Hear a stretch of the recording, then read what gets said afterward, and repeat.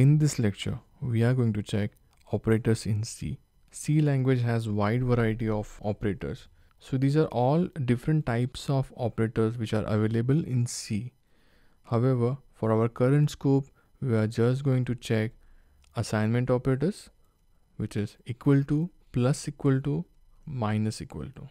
There are few more assignment operators, but we'll check those in next lectures. So when I write instruction as x equal to 10, so what is happening over here? I'm storing integer constant 10 into a. Here I'm storing value of y into x. Here what is happening? My instruction is x equal to 10. So this value 10 will get stored at the address of a, at the location of a. So a will hold value 10. In this instruction, value of x will be overwritten by value of y. The next example is I'm writing x is equal to x plus y. So suppose my y is, let's say, 2 and x is, let's say, 10. So my x will become 12. So this addition will get stored into x. So there's an alternate way in C. Instead of writing x is equal to x plus y, we can use plus equal to operator.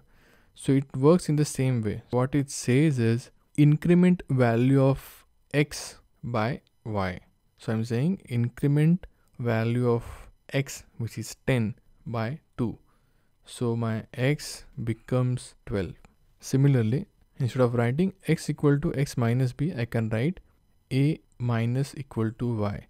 In other words, I'm decrementing value of a, which is 10, with value of y. So 10 minus 2, 8 will become my new value of a. Apart from assignment operators, we also have arithmetic operators. So plus, minus, instead of multiplication like x, we use star operator in C as a multiplication operator. Then division, and then modular division as well.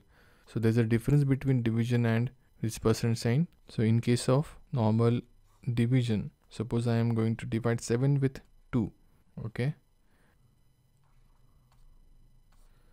So in this case, this will be result of my division and this will be division of my percent sign.